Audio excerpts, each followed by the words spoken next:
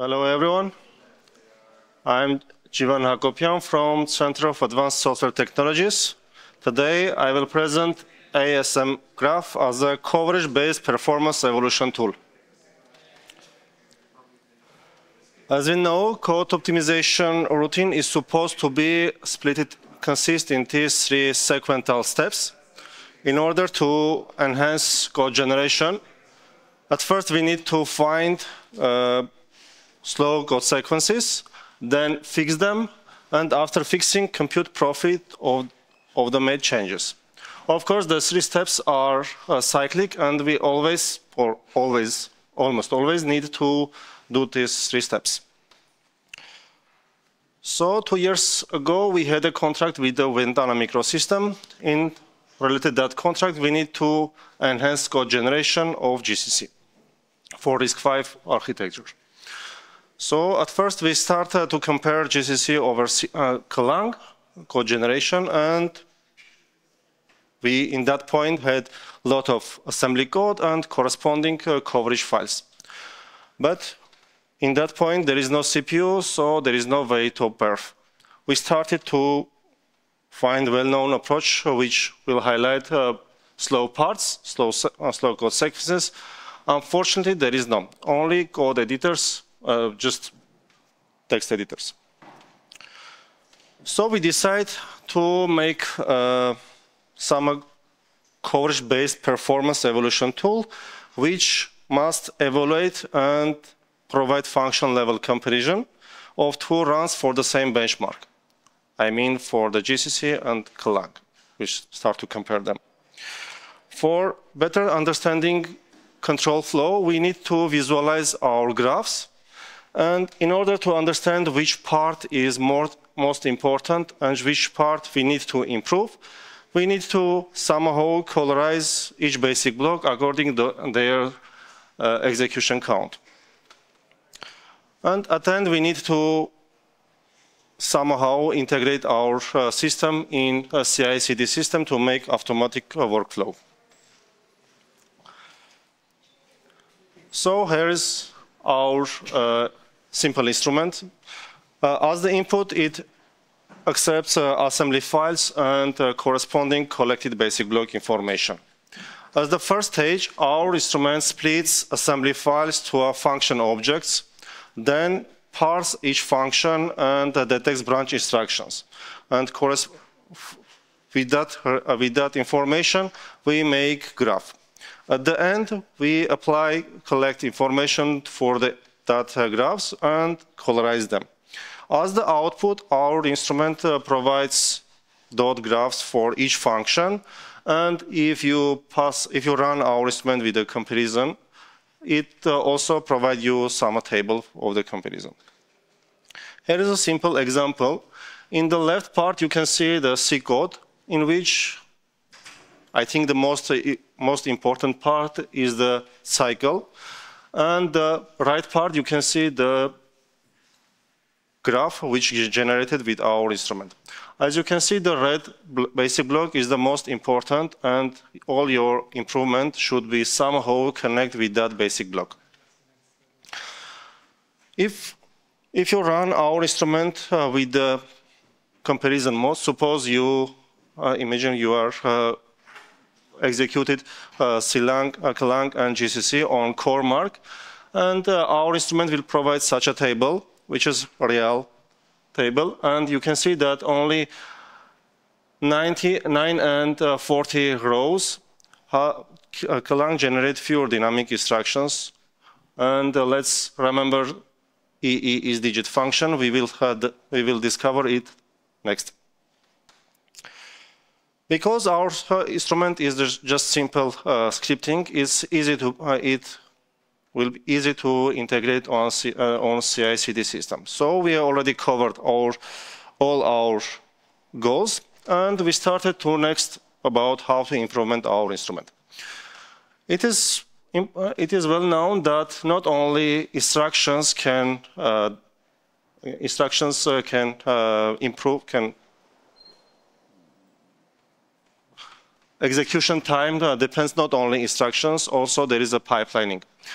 Pipelining can be the fusioning can be work if some instructions or pattern of instructions can be put together and there is no any other instruction between them. So our instrument provide such information for the fusioning. So these basic logs from specs Perl bench, and these basic logs executed 38 billion times. And here we say that instead of putting a load upper immediate and add instruction far, let's put together and fusioning will work here. We add several pattern finders and also provide a plugin mechanism. The user can add his own pattern finder, his own plugin to analyze basic blocks. Here's basic. We have a limitation on the basic block and also only provide a data dependency only in some basic block. And to be more user-friendly, we add a graphical interface. So let's see how it works. At first point, you should create a new project by clicking and typing the name. Let's call it Cormark GCC versus Silang.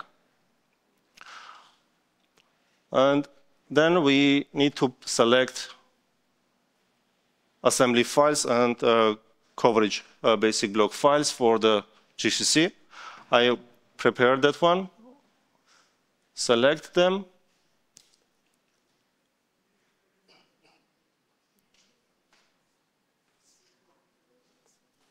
And start to generate graphs. It will take a while. And now our project is loaded. So you can see here the graph of core bench state function, and you can list all functions on Cormark. You can sort them by the name or by execution count as you want. So let's select isDigit function, which was bad performance on the GCC. And start to compare that. Then select the same assembly and corresponding execution file for Golang and compare them. We are selecting assembly file, selecting basic block execution file, and starting comparing. It also takes a while, and now it's prepared. So in the right side, you can see a result of Golang, in the left side, the result of GCC. We also select isDigit function and start to compare. We can see that GCC generates 4 instructions instead of Golang generates 3 instructions. And we can see that 0 extension here is redundant, and we can remove that one. This instruction was the reason for the wasting 4 billion instructions, dynamic instruction count. It's a real case. And the last question, is it truly effective? During our experience, we found over 30 cases. Part of them we had fixed and pushed to the trunk.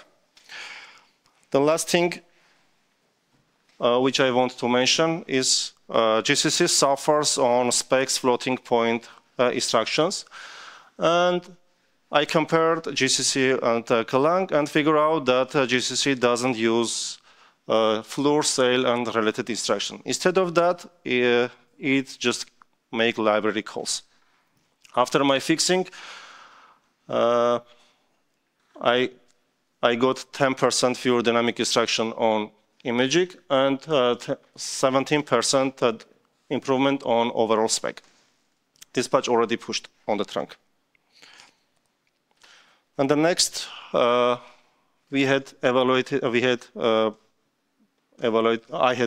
XDCA pass, which tends to remove sign 0 extensions for the RISC-V and not only for the RISC-V architectures. That pass was originally made by Jorn, and he suggests to use 2 options or 2 modifications of that pass. I evaluated that two versions and figure out that second version, wasn't fit us, and it makes a worsening, not a good improvement. So after we removed that second case, and after fixing and making it as a usable path, we pushed to the trunk and got almost 15 billion dynamic instructions through this path. And our vision. As I mentioned, we have a limitation on basic block data. We need to enhance our data analysis and do data analysis overall on the function. Next, we need to add support for other architectures too, not only for the RISC-V.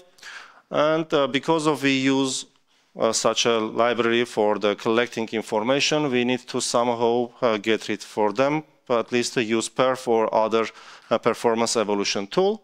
And because we use .graph visualization and that suffers for the large graphs, we need to enhance, at least change that with the other custom graph visualization tool.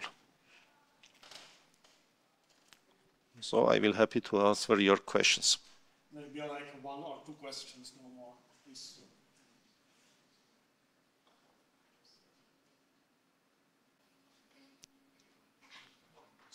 So do we have next speaker, GCC Thank you. description for architecture?